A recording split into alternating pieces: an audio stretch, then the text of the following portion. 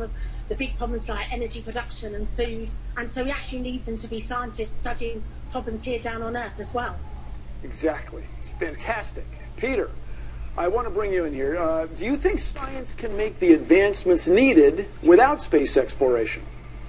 It can make some advances, you're absolutely right, but it's a bit like trying to understand our entire planet and taking a stroll around your garden. We need to get out into space if we're going to fully understand the mysteries and the wonders of the universe. Fabulous. Now, Frank, you're a former commander of the space station. Why is it so important to you? Why is it vital that we explore space? Well, it's very vital. If you look in the past, any time that societies have progressed, it's because they started to exploring. It's because they gain new knowledge, new experiences. So we have so many problems here on Earth. And if we want to solve those problems and really advance humanity, we need to continue to explore. And of course, the next frontier is space. So space is one of the areas in which we absolutely need to go further and to explore. Fabulous. You've crystallized my thoughts. Stephanie, can you remember what turned you on, why you got excited about science and space? Yes, I've been fascinated by science since I was a little kid. I can remember as far back as then being interested particularly in nature and the living organisms and trying to understand how they work. And since I started working for BioSurf, it changes you. It's fantastic.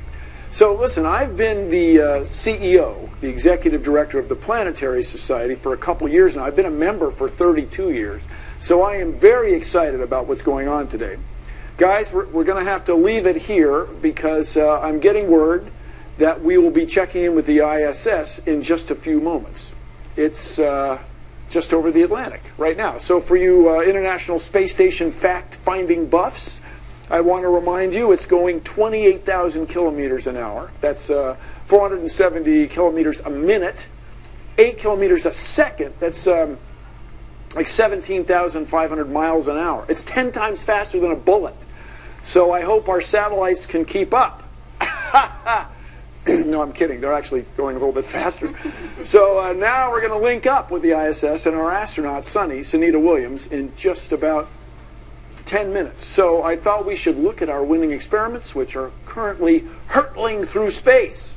Can you bring over your jumping spider experiment there off the shelf? What exactly were you trying to find out with your spider cage in space? So I was trying to find out the effects of microgravity will have on the jumping spiders when they hunt their prey. I chose this habitat because it had a chamber where the spider can stay until the box make it to the International Space Station. The chamber supports the spider and has water and provides everything that the spider needs to thrive. It has another chamber for the fruit flies, which I chosen as prey. And once in space and ready to begin, the astronaut uses the plunger system to release the fruit flies into the main chamber, and the experiment can begin. So let's take a look at your 8-legged friend here. This is the zebra zebra because it's got the happy stripes on its... It's the Salticus sinicus, the zebra spider. It has 4 pairs of large eyes, curved legs, 8 curved legs, and spinneratus. For making silk. To glue silk threads. So these eyes, this is a special deal for them. Whoa! Whoa! It's a lot of eyes. So the 4 pairs of eyes provide the spider with a very wide view, and it's actually wider than the human eyes. Yeah. And so wherever the prey is, it's always on the spider's radar screen, and the spider can locate the prey. And its eyes are actually almost as good as human eyes. And they see in color. Yep. Wow. So here's the representation. The spider is eyeing its prey, hapless fruit fly, and the plan is, I guess, the spider's going to jump like this, right? Oh, here on Earth, the spider can can estimate the distance and can adjust the trajectory to compensate for gravity and land precisely on the prey. So what's this right here?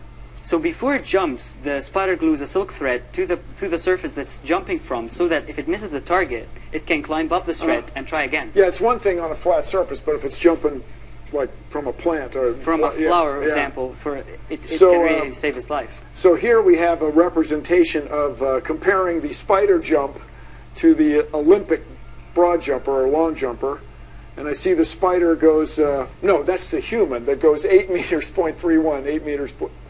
And so that was this year's gold medal, and that is about sort of 4 human body lengths, but this jumping spider goes a lot farther than that in body lengths, right? So in terms of body length, the spider can do a lot more than 4 body lengths in its jump using no special muscles. And no running start. It doesn't have to. So the idea is that you predicted the spider would have to make some adaptations in space, right? So in order to survive, it has to adapt, because I suggest for the first free trial, the spider would just go straight. Yeah, it will compensate for gravity as it does here on Earth, so it will miss the target and just continue going. The target's shown here. Yeah. But you think that after a while, maybe we'll see if the spider can adapt, right? So at some times, I thought they might die, but I really hope they adapt.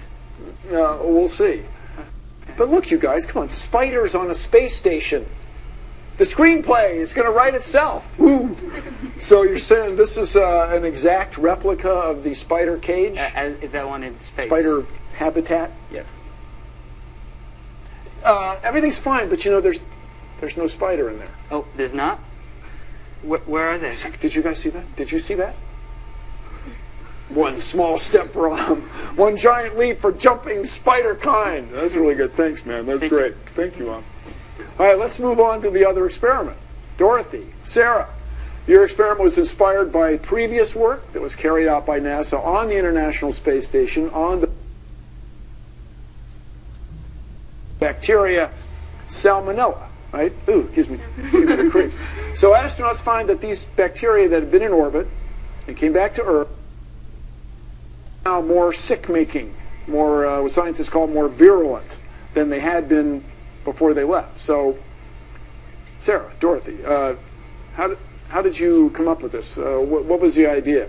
What grabs you about this? Well, what we wanted to find out was, because the salmonella becomes bad, more and more bad in space, more virulent, we thought, if that could happen, why not make the good bacteria more good and more virulent, but in a way that would be beneficial to humans? So these 2 bacteria both have a common gene called the HFQ gene, which makes our good friend the HFQ. It's a good friend, yeah. Hey, can you get the gizmo off the shelf? Sure, would yeah. you, Sarah? Yeah. So this is somehow you got the bacteria packed in these fabulous space-worthy tubes, right? Right. We put them in the top, and then Sunita Williams, astronaut, she cranks it, and then once they're in space, that lowers the bacteria into the bottom chamber where we have different mediums for them to grow in. Yeah. And so you don't want them mixing before you leave. That would sort of mess up the No, we don't experiment. want to, yeah, it's going to be purely growth in space. So this is what Bacillus subtilis looks like. I think, correct me if I'm wrong, the real ones aren't quite this big. Right? Not quite, no. So I would think maybe that if they, bacteria just divide themselves in half, they'd split down here like when you barbecue a hot dog. But these go like this, right? They split this way. They remind me very much of Cheetos. And we're in Britain, I got to tell you, they don't call them Cheetos, they call them What's-Its. So then you would say, what's it? And I say, yes. Yeah, would you like it? Oh. Not a fan. Yeah. I've never, that I know of, tried Bacillus subtilis, but this probably tastes better. So the idea is these things multiply really fast, right? They're bacteria. So once they're in space, they're dividing and dividing. First you get 2, then you get 4, then 8, 16, 32, 64. No, you get a lot of them. Yeah. So somehow you're thinking that they'll reproduce better. They'll get more fit, be stronger, more excited bacteria subtilis. Yeah. So they'd multiply like this, very fast, many, many, many of them. But the idea was something can hold them back, right? So you came up with a set of test tubes, if you will. Yeah, so for the control, we were thinking like that would be the normal growth for Over Bacillus. here? Yeah. This would look like on Earth? Yes, and then like unaltered, which would be the same test tube as the control, only it'd be in space. This one here. So this represented, this would be just a few little bacteria here, many, many bacteria. Yes. And then so these things, you mixed some stuff in with them, right? Yeah, we thought since like a phosphate ion was thought to have curbed the growth and the virulence of the salmonella bacteria. Oh, on another experiment. Yeah, on the previous experiment, we thought that maybe if it's the same gene, maybe the phosphate will help curb the growth and the virulence of the subtilis that we had. So Dorothy, what's going on with that one?